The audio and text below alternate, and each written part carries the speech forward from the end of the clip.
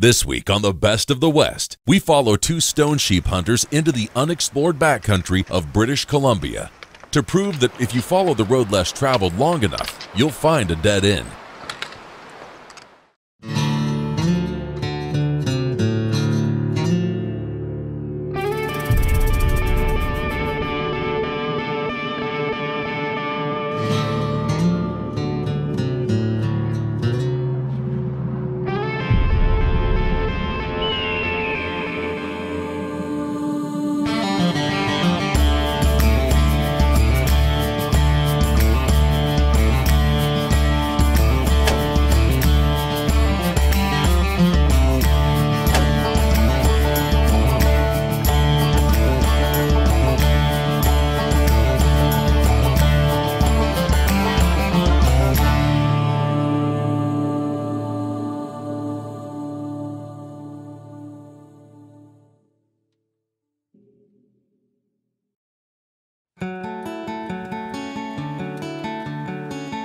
The Best of the West is proud to be sponsored by the Wild Sheep Foundation.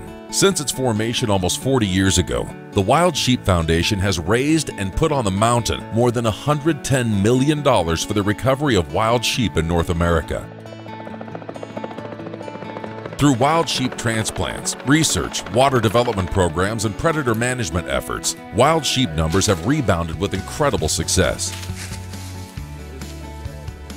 The wild sheep population in the 1950s was believed to be around 25,000. The population is currently at 85,000 and continues to climb. At the center of this success story are the Wild Sheep Foundation chapter and affiliate members that account for 12,000 individuals who are working to put and keep wild sheep on the mountain. Sheep hunting is the pinnacle of big game hunting in North America for many reasons. Primarily because to obtain a sheep hunting permit through state hunting agencies can take many years. All big game herds are managed to grow and sustain healthy numbers, so the availability of sheep permits are incredibly limited in most of North America. Aside from obtaining the permit, sheep hunting itself is very demanding. Sheep live in high elevations where access is limited and extremely rugged. Exceptionally alert and powerful, sheep provide a very challenging course for those that pursue them. For this reason, most sheep hunts are guided by professional hunters. The Best of the West first crossed paths with Brian Martin, owner and operator of Asian Mountain Outfitters 3 years ago. As an accomplished guide and hunter, Brian has hunted all over the world. Having hunted for many years and for many different species, Brian has been a part of some extraordinary adventures.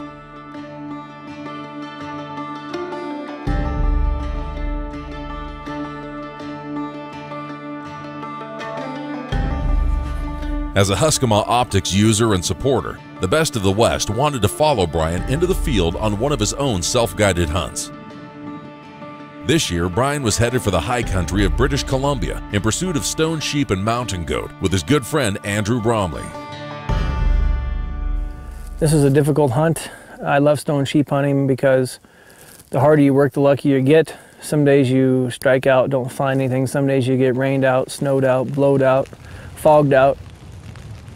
I think stone sheep are very challenging to hunt, but if you know what you're doing, you can have high success. You just have to know kind of in an area where they're going to be. This was an area we've never been in before. We never fly it, didn't scout it.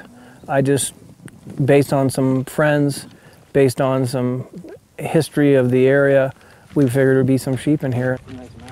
I look for fringe areas, not places that everybody flies into with a float plane, not places that everybody rides their horse into or parks their quad and floats a river or something. So I look for places where most people can't get to, either because it's too much work or they don't have the right access to the plains or they just don't know about it. Stone sheep are hard to spot if they're down on the boulders and laying in the shale, easy to spot if they're on a grass slope. Hard to spot when it's raining and foggy, easier when it's sunny. So overall, stone sheep are probably my favorite sheep to hunt. I love Marco Polo hunting, but then you got to travel clear around the world and deal with a lot of guides that don't speak any English. Here, it's us and the pilots and Mother Nature and a good cameraman and a nice rifle.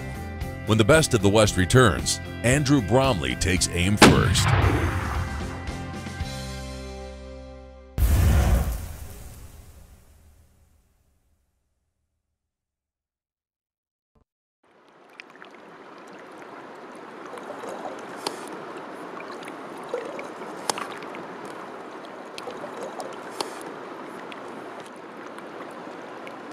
My name's Andrew Bromley. I'm from Kamloops, British Columbia. We're up here in northern and remote British Columbia, chasing stone sheep and mountain goat. I like hunting any species of big game in North America, but stone sheep is extra special to me for a few reasons. In my opinion, they're one of the marquee big game animals here in North America as far as remoteness in the wilderness and the challenge itself in harvesting a mature stone sheep. I started my quest chasing stone sheep about 10 years ago. I've never killed a stone sheep personally, so this is my first trip this year going after them in the Less Than One Club.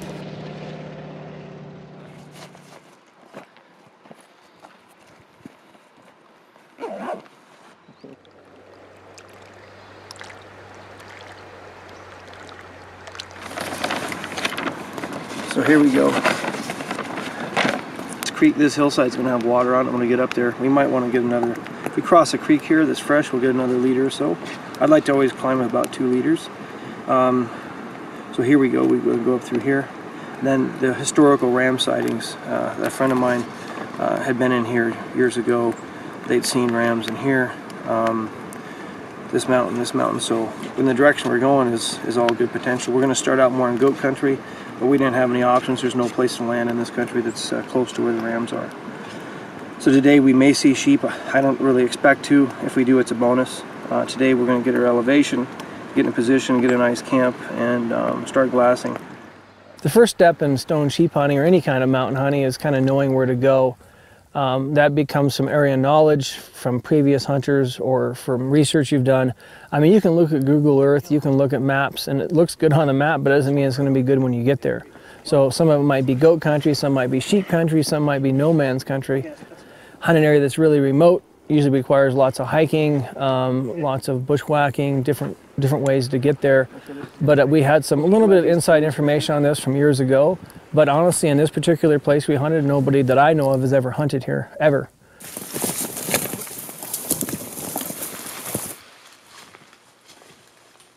And then we began our journey up into the Alpine. And I kind of call it the hunting emotional roller coaster. When we first landed, you've got the anxiety, we're here, we're by ourselves, what's gonna happen, how are we gonna do this? You're happy, you're excited, you can't wait to see stone sheep. You get halfway up through the shin tangle and the underbrush, and it's hot, and then you run out of water and you're tired, and you kind of come down off that emotional roller coaster, and you get anxiety and stressed out, and don't know if you can do this, don't know if you can make it through the day, how am I going to get this done? And then we camped up in the Selb Alpine there that evening.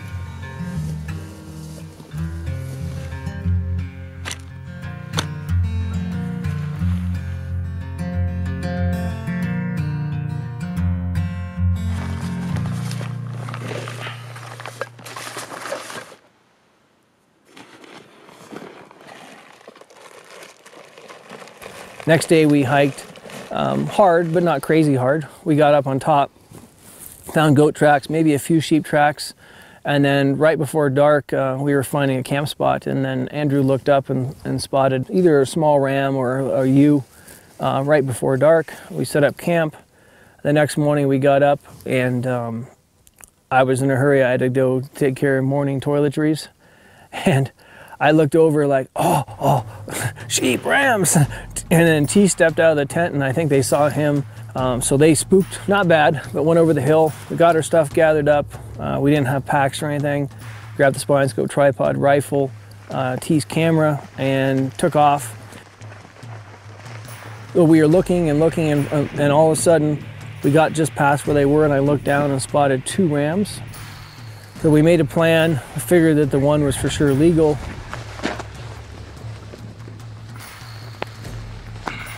We got down, and the rams came by at about 240 yards.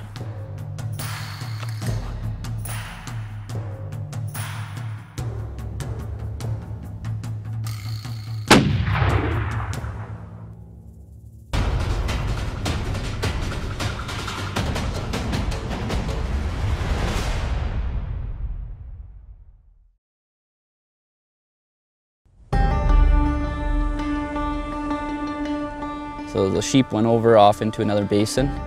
We kind of got our ducks in a row as fast as we could, and we began to stalk them. They went about 2 basins away and into some rock cliffs. So we watched the behavior of the sheep and what they were up to, and they began to feed back up into the basin. So we made a quick stalk and belly crawled a couple hundred yards to get in position for when they'd come out the top of the basin. I was super nervous, super excited, trying to keep myself calm. Brian Martin was really good at keeping me calmed down, making sure the cant of the gun was properly, making sure the turrets on the Huskama optics were set just perfectly. 3 of the rams came up, the lead ram being the 10.5-year-old, came in at about 241 yards. And when that ram gave me an opportunity, I was able just to touch it off.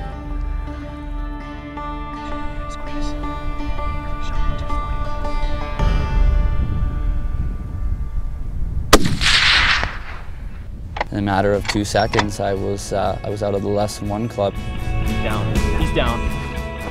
Did I tell you shot the wrong one?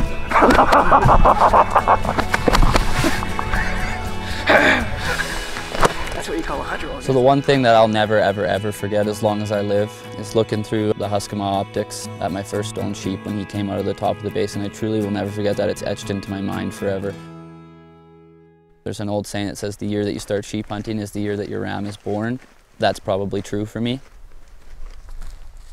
I think hunting is in everybody, but I think other people, it clicks more on an emotional level, which it really does for me. Oh, he's legal, man. Oh, he's gorgeous. You're not going to go to jail today. Legal in age. You've challenged yourself, you set a goal, you've gone after it, you haven't given up when you're faced with adversity. Woo! Nice, huh? That's what I'm talking about. It's gorgeous. That's great, man. Deep. That's like a perfect stone sheep.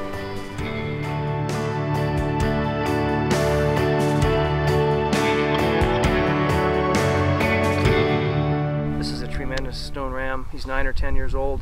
I'm going to say he's 10.5. Some people call him 9.5. Everything you want in a ram. Good mass, good conformation, great hair, nice tips. You know, he's got everything. Healthy ram, but he's getting older, and you want to try and shoot 9+-year-old rams. Pretty lost for words right now. It's a lifelong dream of mine. Just want to thank Brian Martin T for sharing this experience with me. Say hi to my family at home. Pretty emotional experience, and I couldn't be more excited. Good man. He's beautiful. He's gorgeous.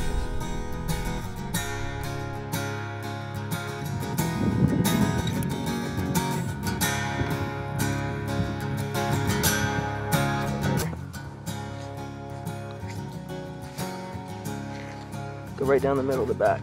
To see step-by-step instructions on Brian's method for preparing and packing a trophy off the mountain, please visit our Best of the West Facebook page to connect to the link.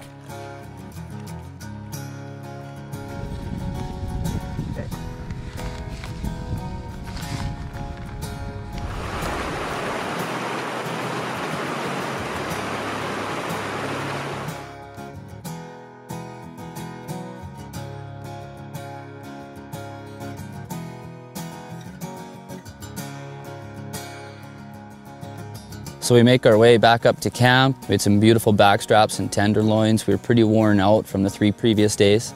Brian brought some spices up and we fed on sheep meat for about 3 days, which was an excellent source of protein to help rebuild our muscles.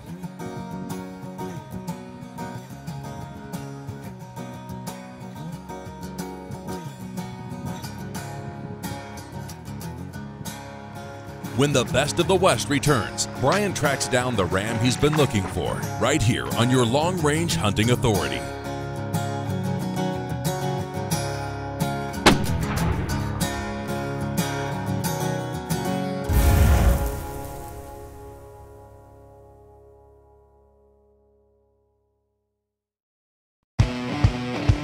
Over the years, the Best of the West has received some amazing pictures of trophies taken in the field from proud Huskama optic owners. We are so proud to see the tremendous success that Huskama Optics has brought to our customers. So in return, we've decided to incorporate a new segment into our future episodes. The Husqvarna Team Challenge will be a viewer submission segment from you, the viewer. Each week, we'll feature a hunt from one of our loyal customers and viewers. Each submission that airs on the Best of the West will receive a Husqvarna prize pack. And at the end of the year, our pro staff will sit down and pick a Husqvarna Team Challenge winner. The winner will be provided a Hunter Elite rifle system and a hunt that will be filmed and featured on one of our shows. So get those Husqvarnas and camcorders ready for some lights, camera, and action this year. Go to thebestofthewest.net for complete details on how to enter.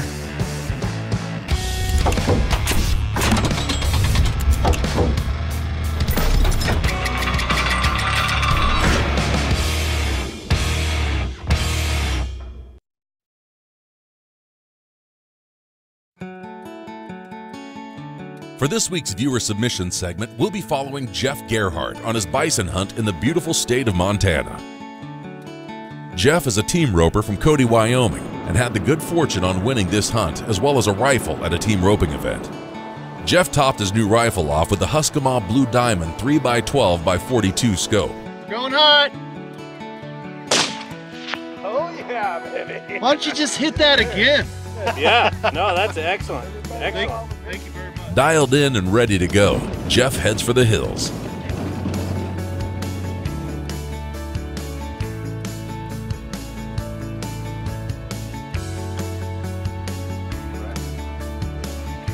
As a management hunt, Jeff will be looking for an old bull that has long been separated from the herds.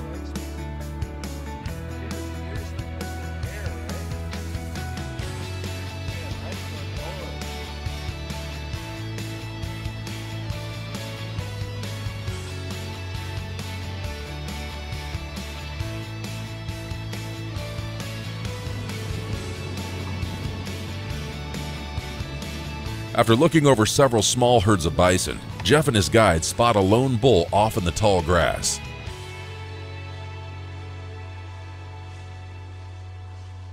As they sneak closer to judge the bull beds down. With no shot available, Jeff will have to wait out the bull until a shot presents itself.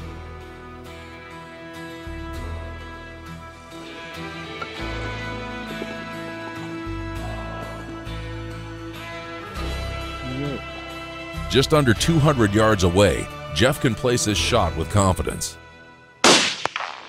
Boom, good shot, Jeff. Put another one in, make sure you're good. What do you think of that, brother? Oh yeah, baby!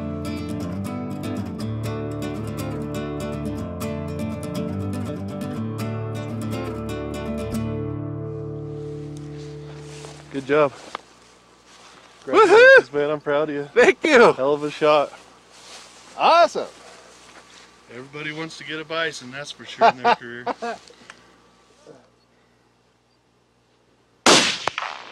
Boom, good shot, Jeff. Put another one in, make sure you're good. Oh, wow! Huge animal. He's probably 11 or 12. He was right here when he turned mature at 7 years old, right there. So he's, right there, that'd have been his 8th year, 9th year, 10th year, 11th year, and that's all he's growing this year. So he's 11 years old. You see that hair, Shane? Stick your hand in there. Further than my wrist.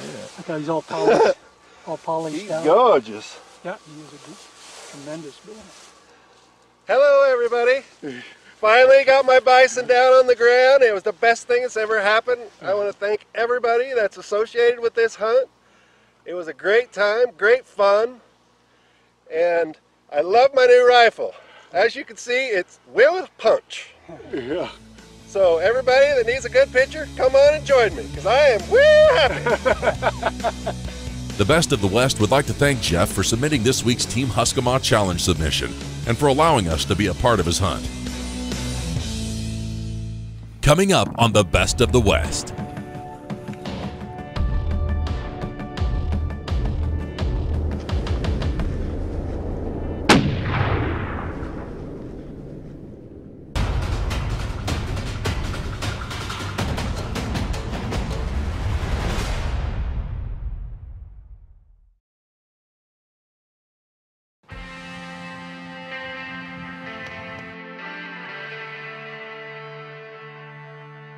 With Andrew's ram down and in camp, some of the pressure is now off. Well, not really. The pressure is now on Andrew's shoulders instead of his mind. Having traveled 2 full days from their drop-off position, they now have 3 options. Option number 1, hike 2 full days back to the original drop-off point by the river and stash the ram there. Then, make the 2-day hike back and begin hunting for Brian's ram. Option number 2, continue hiking and hunting with Andrew's ram until locating a second ram for Brian, and then pack both rams out together. With packs now weighing in at over 120 pounds, and a second ram would put them each at about 150 pounds for the return to the river.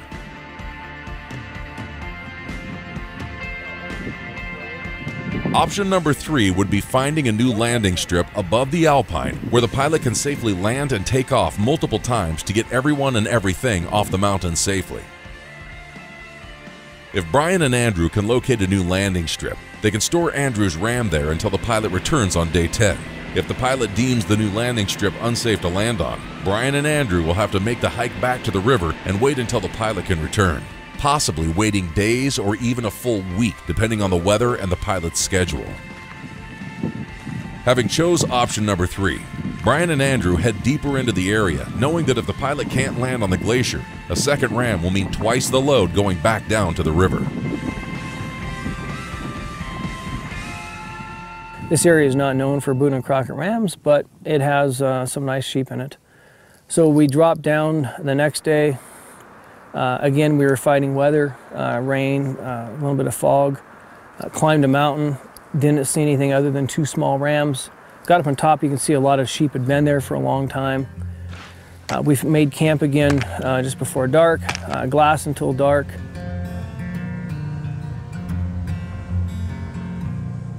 Brian shot a few stone sheep in his life, so we're looking for something special for him, which we thought this area was going to provide potentially for us, which was good and bad. Brian had his sights set on many mountain ridges away, and we battled, dropping 1,000 feet of vertical, 1,000 feet straight back up, 2,000 feet of vertical, 2,000 straight back up, and hiking hard. I mean, we put the miles on, and we paid our price of admission on this mountain during this trip.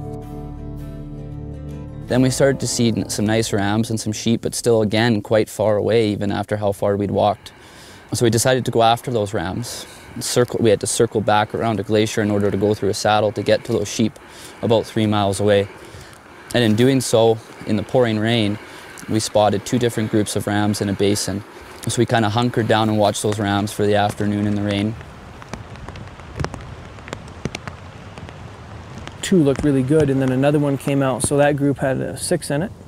And then we found another group of 4, and later joined up with another one, so we had a group of 5 and a group of 6. And the one group had for sure 2 legals in it, another one sub-legal, maybe right there. Other group had 1 that was for sure legal, so we had 3 rams between 36.5 and 39 inches. Too far to age, too far to do anything. We watched them until they started, and they bedded, so that was no chance of making a play on them. We had 11 sets of eyes that would have been watching our sorry asses trying to go down the mountain. They would have ran away or gone up into the cliffs.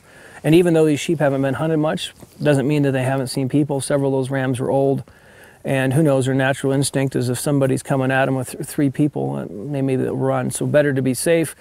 We waited until they all started feeding for their evening feed. We dropped down, hit the creek, and we got about 1,000 yards from them. So I mean, if he's here, he's in range. With light fading and the sheep still out of range, Brian has a difficult decision to make. Wait till morning and hope the sheep are still in the basin, or make an open stalk to close the distance and take a last-minute shot before nightfall.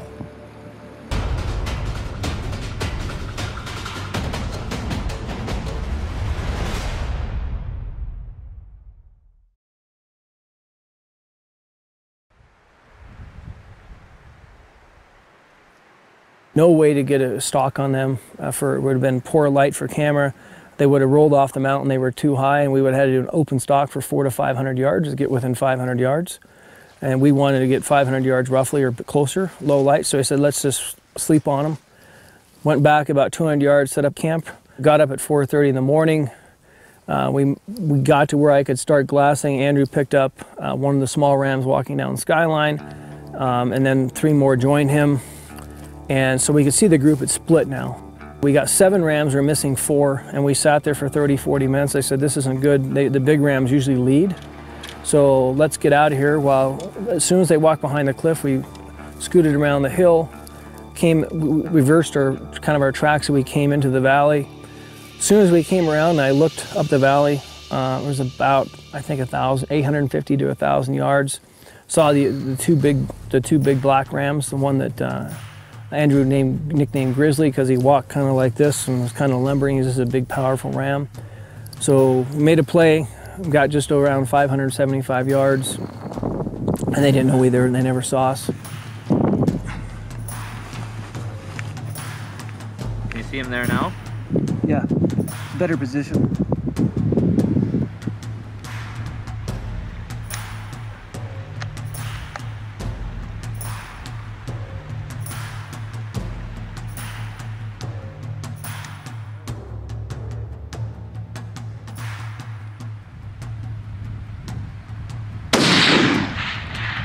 You got him. You got him.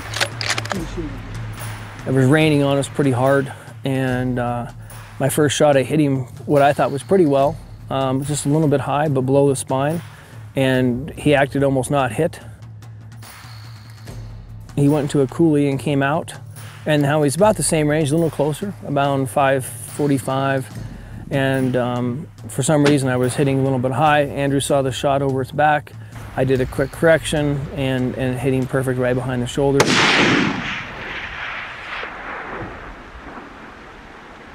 Dropped him, right? Yeah. Oh, yeah. Still going on following up.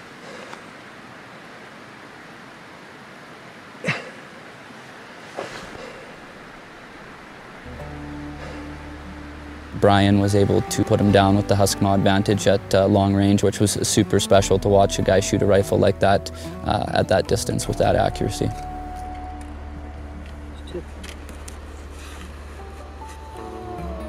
See, this is a lamb tip.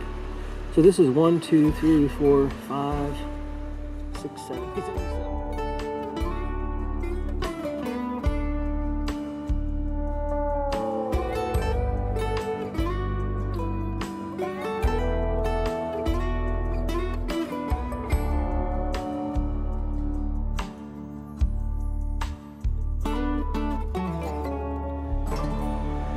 We just did some photos with the ram.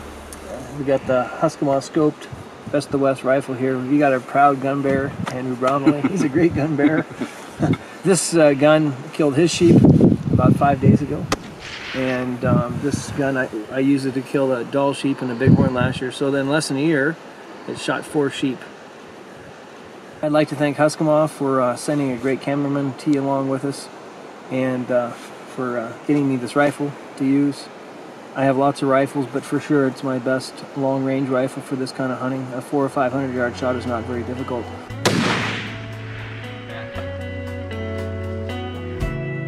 It was pretty exciting. I was looking for a really big ram. This is the biggest ram we've seen. We've seen some other sheep from 2-3 miles away. We don't know what they were that were rams, maybe bigger, maybe smaller. But Andrew's ram is not too far from here, so it made more sense to come back this way instead of trying to look for a ram we hadn't spotted yet, and we only had a couple days of time. So if you're going to do stone sheep hunting, you need time. So we've got 2 rams in 7 days. This is my 4th stone ram. I've never shot a ram in the same place. I always like hunting new areas every year. We didn't do any preseason scouting. Did a little bit of homework, got dropped off here and started hiking. We've seen, I don't know, quite a few legal rams. Again, this is probably the best one we've seen, and we probably shot 2 of the best rams in the area. If our pilot's going to be a day late, we might go hunt some goats. We'll see what happens. For sure we'll eat sheep backstrap tonight. We already ate the other 2 sheep backstraps from his ram. He's dark, isn't he? Yeah. He's black just like yours. Beautiful capes. This one has a little wider face, I think, than yours. I think so, yeah. Yours is more this color all the way up. So he's 38, and we measured him. He's 38 and 7/8, 38 and 3/4 by about 13.5 inch bases. Probably be really close to a 160 ram, which is a great ram. And it's hard to get rams that are over 40 inches or over 170 for sure. Very difficult. Having rolled 2 stones and cut 2 tags, Andrew and Brian keep things rolling when the best of the West returns. That's the same goat, buddy.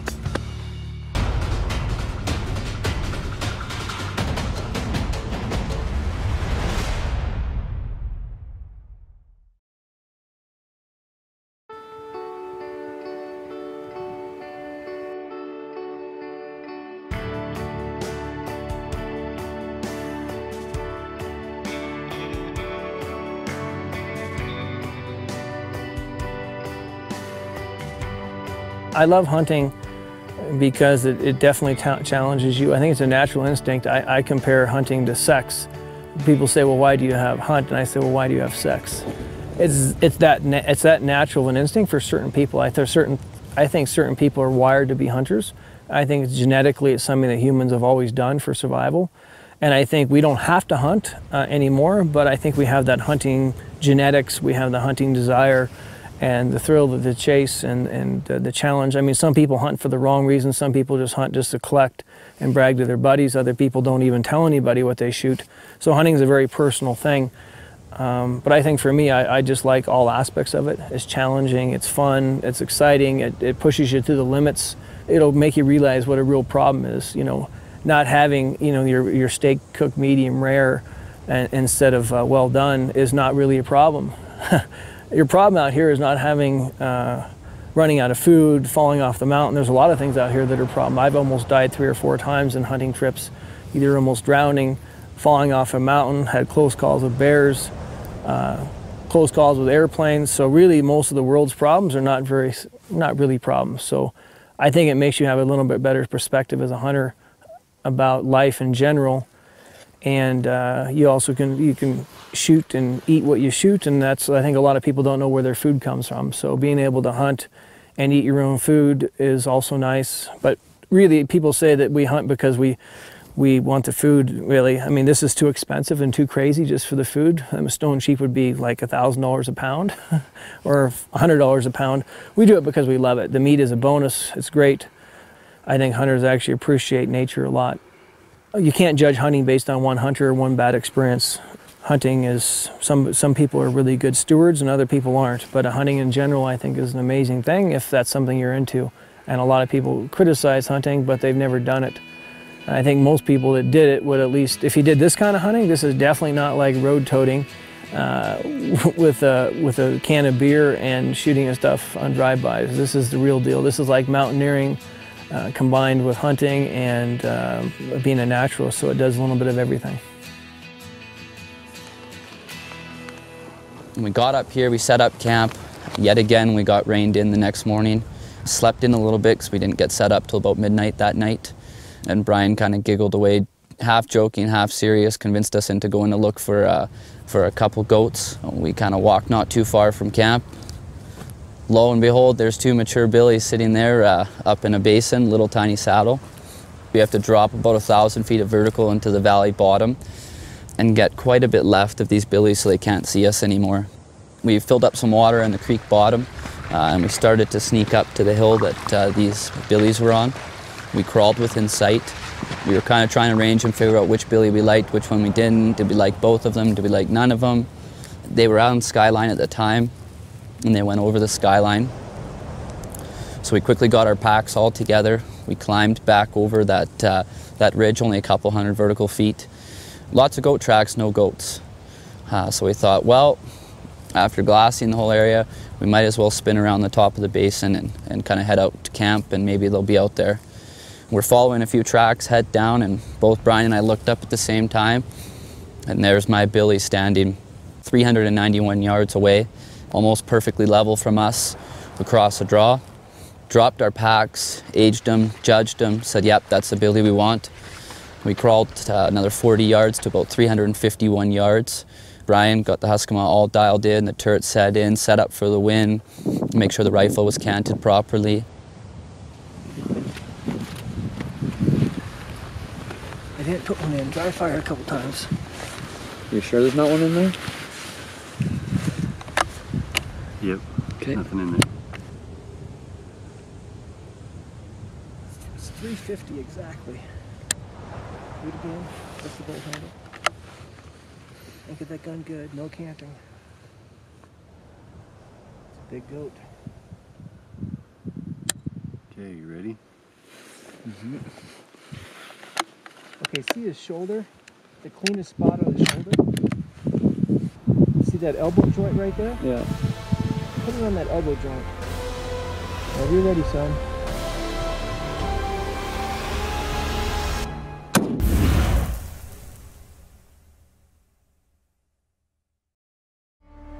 For information about international sheep and big game hunting, please call Brian Martin at 250-317-5525 or visit online at AsianMountainOutfitters.com. For more information about the products and gear used in today's show, please visit LongRangeStore.com or call 1-866-754-7618.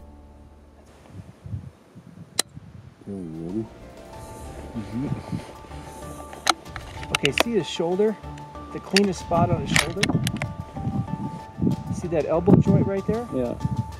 Put it on that elbow joint.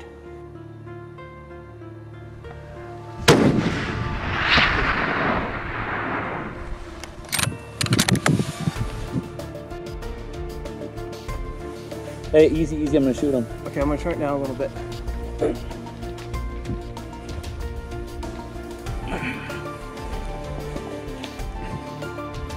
Okay, he's gonna stop right there.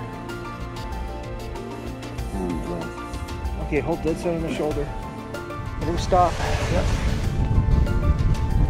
Nope, nope, nope. I know. He's coming to us, or he's gonna stop. Wait, he's facing us, don't do that. Good.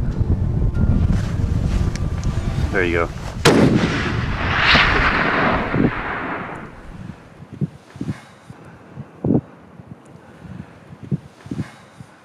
You hit him really high in that, you call it a dead zone? Mm-hmm. That was a dead zone hit. Woo! Good job, watch out!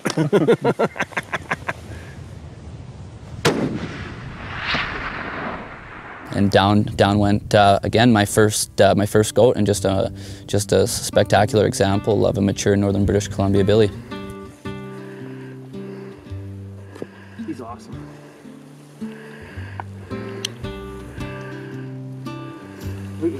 Open his teeth.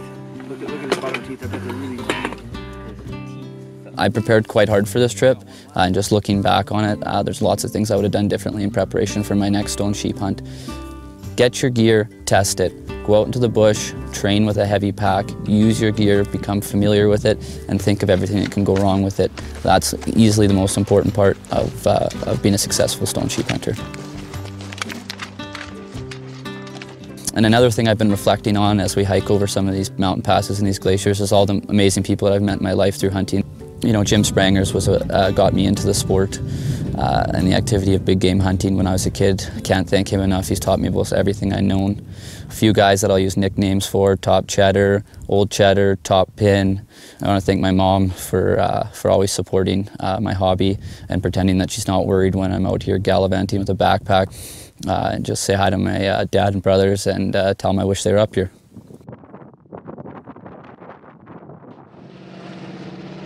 There's a saying that your attitude, not your aptitude, will determine your altitude, which means, you know, have a good attitude, don't bitch and complain. You know, you're going to have bad weather out here, you're going to be sore. No matter who you are, you're going to have issues out here at something. Either the shooting is going to be challenging, the weather, which can be cold, can be wet, getting discouraged, not knowing where the rams are, and that's what makes hunting a big challenge out here.